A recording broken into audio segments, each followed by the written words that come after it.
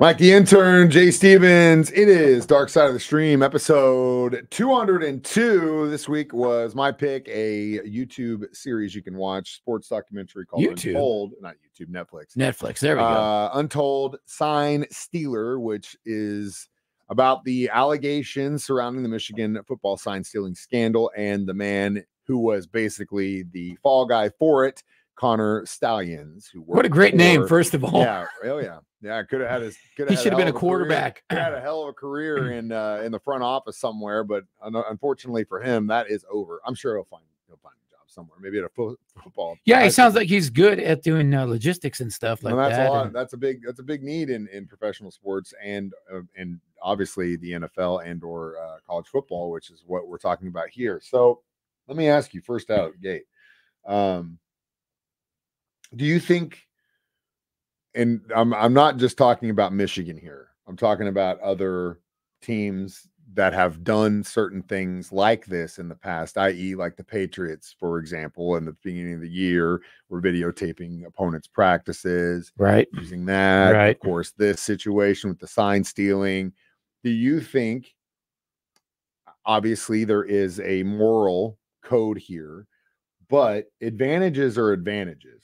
Right? You see what I'm saying? Yeah, here? well, and it said everybody's doing it. They said everybody was stealing signs. It's just a thing. Or it's just how you do it and or how it's, I mean, it's not that it's not going on in college football and or baseball. I mean, it's happened in baseball too. I mean, Astros. So again, I mean, of course you're going to, if you, to take it to its simplest form, if the pitcher's going to throw the ball and he goes one, and that means a strike down the middle, and he pulls one and then he's going to throw it, you would say, hey, he's going to throw a strike. That's just, I mean, so where does the line of moral Their compass? idea, I guess, is if you record it using electronic devices, and or I guess in baseball they were doing kind of that, but they were like using noises on trash cans and stuff, and to signal what was being done. So like the guys in the bullpen would watch the sign that the catcher would throw, then they would make a noise based out there to let them know, the batter know what was coming. I mean, it's so. I guess it's a hard moral question to answer. It's a gray area. You when you're in a competitive sport, you want to do everything you can to win. Right. And you watch the last time you played the team, you watch the film, you watch how they dealt with you, watch how they play with other teams. Say if it's a fight, you're fighting somebody, you watch film on the guy. Hey, every time he throws this right, he ducks this hand a little bit. He makes this, he does this kind of tick. And we know that he's going to do this. That's just, and like if you're in a battle with another country and if you get a tip, hey, they're coming in from this area. I mean, you're going to use that. Yeah, you're going to use it, man. So it's a gray area for sure, man. It seems to me like it's so prevalent. Like you said, everyone does it. Yeah, he said every team was doing it, and they had a network of guys talk. That was what I thought was crazy. A whole network of guys. Again, it's so well. We'll talk more about this because I think it's relative to the Chiefs and what's happening, guys, and obviously the internet's take on that. The Chiefs are stealing signs? No, but probably the refs are on our side. Yeah. Narrative. I want to talk about that too because I think that's relevant in what this was about. We'll talk more about that next. Dark Side of the Stream on 104.7 The K.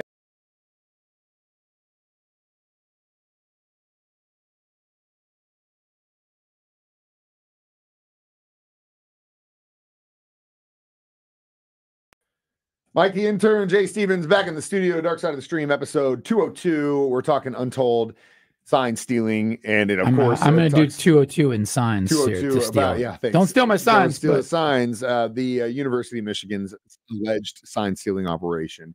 So what I wanted to discuss, though, because we talked a lot in the beginning about how it's a gray area. Obviously, you want your team to do everything they can to win. Teams prepare by watching video of the last time they fought that team, played that team, fought that guy, whatever. Then you learn from it. Yeah, you watch film. There is obviously a line to where you can't go into secret closed doors practices and hide in there and set up, hidden cameras. That's not cool. But this, I guess, is what they're saying is some of these guys would dress up in costume and go to opposing teams' games. Yeah, they seem to be. This was a pretty extreme operation. But it also having when you watch people do this, you kind of go, well, obviously someone came up with this, and this isn't the first time. This guy obviously learned this from someone, right? It didn't like he just came in and was like, well, it sounds like there's a lot of guys that do it. Yeah, and again, he was involved with guys from other schools, and we'll get into that in a minute. But before we do that, though, I wanted to talk about, the gray area and what, what's right and what's wrong. Obviously, the Chiefs have become that team that everyone hates, and every single time, like the Patriots there's used to be. Call. It's like, well, the refs love the team. Well, it's easier for the NFL to sell that narrative, which is maybe the refs are, or not sell it, but not dissuaded at all, as opposed to a overall officiating issue, which is what I've said for years. I say you can't let games come down to plays. And it's not just the Chiefs that get good plays or bad plays. I mean, hell, I think Patrick Mahomes has had more touchdowns called back than any other quarterback in the league. It's easier for the general public to say, the Chiefs are just going to get the love when they're winning. When they're winning, right. The NFL wants them to win, as opposed to everyone saying, actually, it's not just the Chiefs. Realistically, there is an officiating problem league wide. The NFL does not want that. Yeah. There's way too much money involved in the validity of these games. They've got to put it in AI hands. Put it in the hands of AI. That might be coming, sir. But again, that's coming. There's too much money involved in this for them to say, well, actually, it might be our officiating crew. And in the same regard, the NCAA would have a huge problem on their hand if they actually stood up and said, you know what? This Stallions kid, he wasn't cool, and he did all this stuff for Michigan, and we're going to get them for this, and they're going to get the violations and all the stuff handed down to them, as opposed to, you know what? It's not just him. It's actually a way bigger problem. It's it's like Epstein all over again. It's Diddy. Well, there are so many people involved with those guys that we're probably never going to hear about it. They're stealing everybody's team. It's like, there's the fall guy. We're going to get him, and he's the bad guy, and good guys win. It's like, no, the bad guys are still out there. Well, and they know that it's happening too, because they would do fake signs. A couple fake signs, a couple real signs, and then you'd have to decipher which is the fake, is the real. That's one of my favorite. They knew everybody knew what was going on. That's one of my favorite things to talk about in regards to college football with the fake signs, because there are guys that are literally hired to stand there, and they'll hold up the letter F. Yeah. And then it looks like a sign, like a fence post. Yep. Right. And then the next time it's like a division. So if you're trying to steal signs, you're like, okay, you got to look at 4 different guys. You got, What's that mean? Yeah.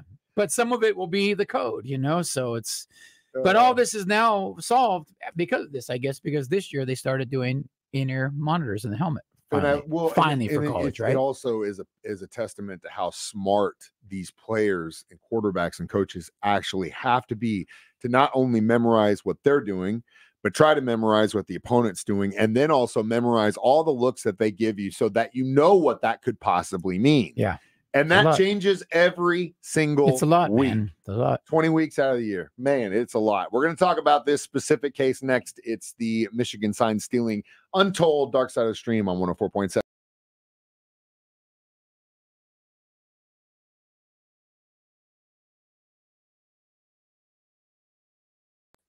104.7 The K, Mike the Intern, Jay Stevens back in the studio. It is Dark Side of the Stream, episode 202, discussing Untold, the sign stealing in University of Michigan. Of course, after these allegations went down, there was a big investigation with the NCAA.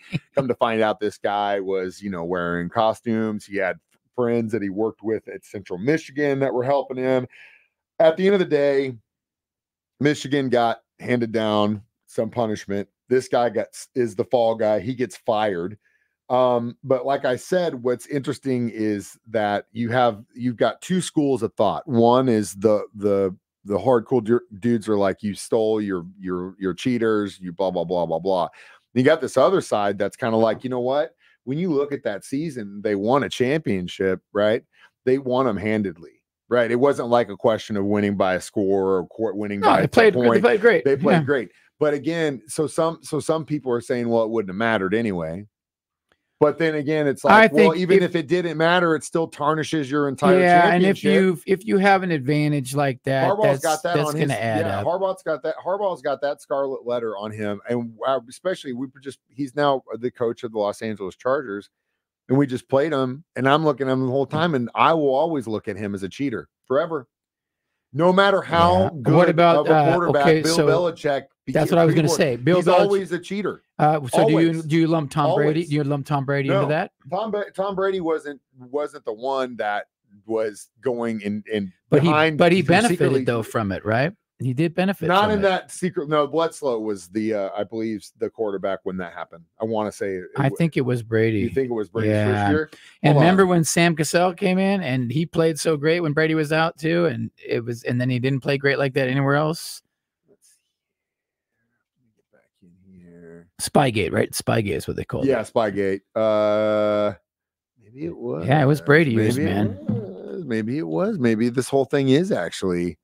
And that's why I'm saying, would Brady's legacy be a little tarnished by this as well? I don't want. I know where you're doing it. You're trying to poke me because you know how I feel about that. I don't think you like Brady. No, it's not that. It's just the whole. I get pissed off because it's like I got an argument with a Chiefs fan about this. He was super into Brady, and I was like, "What do you even care about that dude?" A, B. He's not a great quarterback. You look at his stats, and they are mid.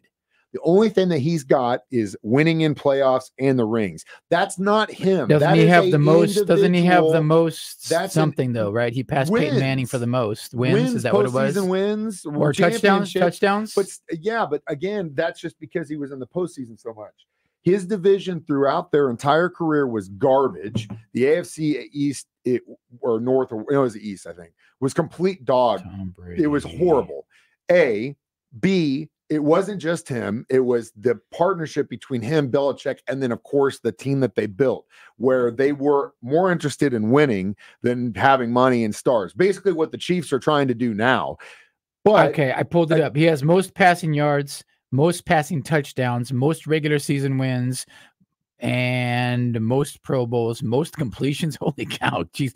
But he also has most attempts, most fourth quarter comebacks. That's a lot of mosts, man.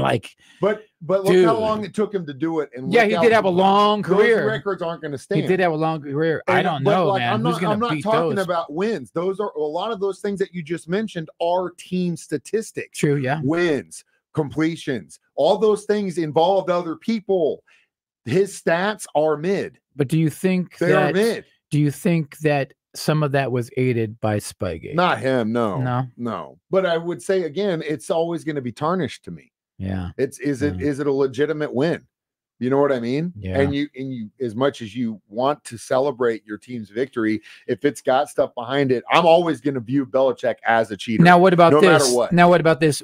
Did they were the ones that got caught? And everybody does this. That's everybody does it. That's how I started. It's easier for the NCAA to say these are the bad guys. And we got them. When in reality, I have a feeling. I mean, I have a feeling every team is doing everything they can to get an advantage. But there's a lot of money on the line. There's a lot of stuff on stake.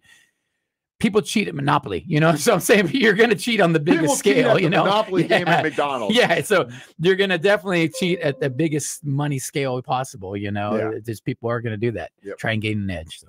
Always. We'll be back next with our reviews of this sign-stealing documentary next. Dark Side of the Stream on 104.7 The Cat.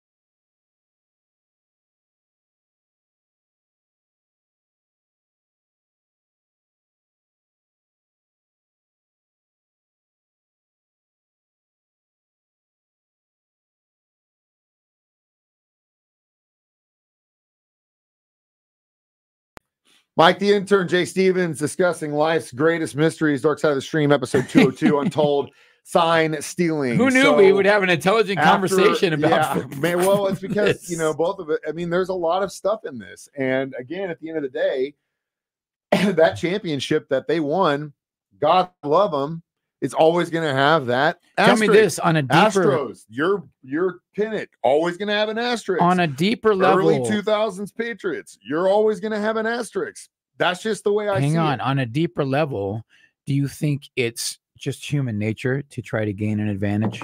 Hell yeah. Yeah. Okay. Hell yes. So all of this comes down, whether it's guys doing steroids, whether it's cheating, sign stealing. What we're talking about here. Human nature. What's the line? Who decides? And of course, are we actually like again, like what's the validity for here? Right. And like I said, it's easier for them to just say, refs make mistakes. But in reality, it's an officiating issue.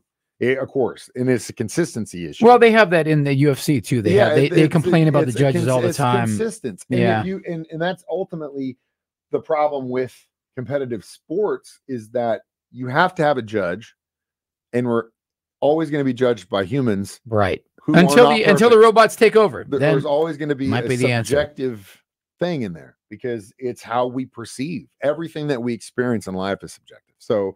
It's tough. I'm not saying I'm perfect. No, I can do it. Hell no. There's no way. Not a gig for me. No. It'd be tough as hell. But at the end of the day, I couldn't steal a sign. I can't remember what I did 10 minutes ago. I'm not going to be able to steal a sign. Validity behind this thing. It's got to be done right, in my opinion. Either way, watch it. Jay, what are we watching next week? Boy, oh boy, what are we going to watch? Well, I guess we might as well do it before somebody else does it. Chimp Crazy. Made by the Tiger King people. It's on HBO Max. You might have to use your mom's account for this one, Mike. Okay. It is about people that have chimpanzees as pets and treat them like humans. Weird. And it's right here in our stomping grounds, Lake of the Ozarks, baby. It's filmed at Lake of the Ozarks. Of course, it's Lake of the Ozarks. It's my my weekend stomping grounds. Have you had a chimp show up at one I almost went to this chick's place last week, and my guitar player wanted to go to the petting zoo that she still owns. So it's an easy watch, and like I said, it's made by the Tiger King people. Brad, you don't want any part of that, man. Brad, Drew. No, Drew. Yeah, Drew. Don't you want any part of that, man? Drew. You wanted to go touch pets and giraffes and monkeys. Face off, Drew. They talk about that too. It's pretty wild, man. Because they're wild animals and they're not domesticated. Either way, you can watch us do this live on Facebook every Thursday, 9 a.m. Listen to it as a podcast whenever you want on our app for free, or listen to it during my show at 9 a.m. or Jay's show at 6 p.m. Or steal our signs.